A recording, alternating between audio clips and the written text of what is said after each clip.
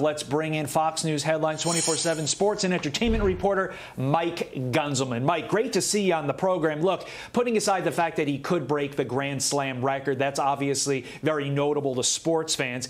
To me, isn't the outcry less to do with Djokovic and more to do with the draconian Australian COVID policies in the first place? Yeah, I mean, this is just a wild situation altogether, Todd, because I actually put the blame on a lot of people here. Djokovic probably should have known the law a little bit better, or at least entrusted better people before he was going to fly into Australia. Now, of course, he thought that he followed all the proper procedures and did have this medical exemption, but you got to know the laws before you go somewhere. For example, you know, if women are going to go to a certain Middle Eastern countries, you want to know exactly what you're getting yourself into. If an American wants to go to North Korea, you don't go to North Korea in general. So you have to know what you're getting into before you go to a foreign country, especially during these times. But you're exactly right, because this goes beyond just Djokovic. It goes to the fact that the Australian country in itself right now, these policies are insane. And this is not a good look for the country of Australia, but I understand where the outrage is coming from the people, okay? They haven't been able to see family members from other countries. A lot of them in certain parts of Australia can't go to restaurants, can't go to bars. They are in a lockdown. So when they see somebody come in, just because he is the greatest tennis player right now, they're frustrated. They're frustrated and mad at Djokovic, and they're definitely angry at their own government right now for these insane mandates that are happening. Okay, but Mike, before we go to the next topic, I just want to point out Djokovic is worth, what, $220 million? If he were to win this 21st, I mean, he'd get a little more than two. Why not just say, hey, take a stand at these policies and be like, I'm not going to compete? Well, I completely agree with you to an extent. Maybe he just doesn't want all the attention that he's getting. Essentially, right now, he's a political pawn, and he's being used as an example.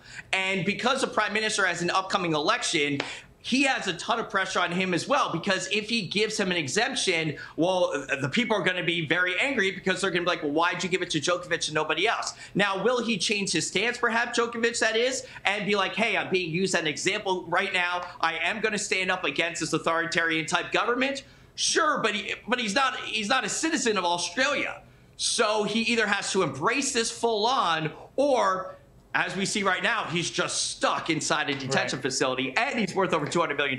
It's just a crazy thing all around, and it just shows how insane these policies are, and it's dividing the people against each other. There's a lot of hatred and animosity right now between the vaccinated and unvaccinated, and especially these governmental policies. Hands down, no doubt about it. We got to go quick on this. Yeah, we got to go quick on this final topic. The NFL drawing up Super Bowl contingency plans in case COVID forces a move from L.A. Potentially, they're looking at Dallas. Keep in mind, events like the Grammys and Sundance are already postponed or going virtual. Look, the NFL makes contingency plans for every single Super Bowl. But, Mike, what are the chances that this time they could have to use them?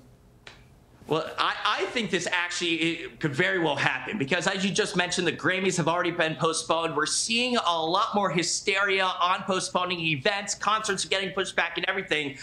It's all about timing, but timing is a double-edged sword right now. They do have 5 weeks until the Super Bowl, but because it is the Super Bowl, they have to figure out what they're going to do sooner than later. On top of everything else, California is obviously an absolute mess. It's a liberal hellhole right now, and they have 1,800 plus healthcare workers from out of state in their own hospitals right now because they're so understaffed. Are you really going to bring in all the festivities surrounding the Super Bowl, which is more than just a game?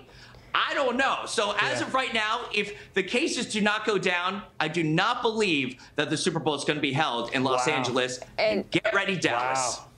Yeah, and Mike, and then they're talking to Texas, obviously, where it's free and open. So, okay, Mike Gunzelman, thanks so much. A lot going on in the sports world. Hi, everyone. I'm Brian Kilmeade. I want you to do me a favor. I want you to click to subscribe to the Fox News YouTube page. This is the only way that I know for sure that you're not going to miss any great commentary, any great news bites, any great interviews coming your way on Fox. You can get it all here on YouTube. So subscribe right now.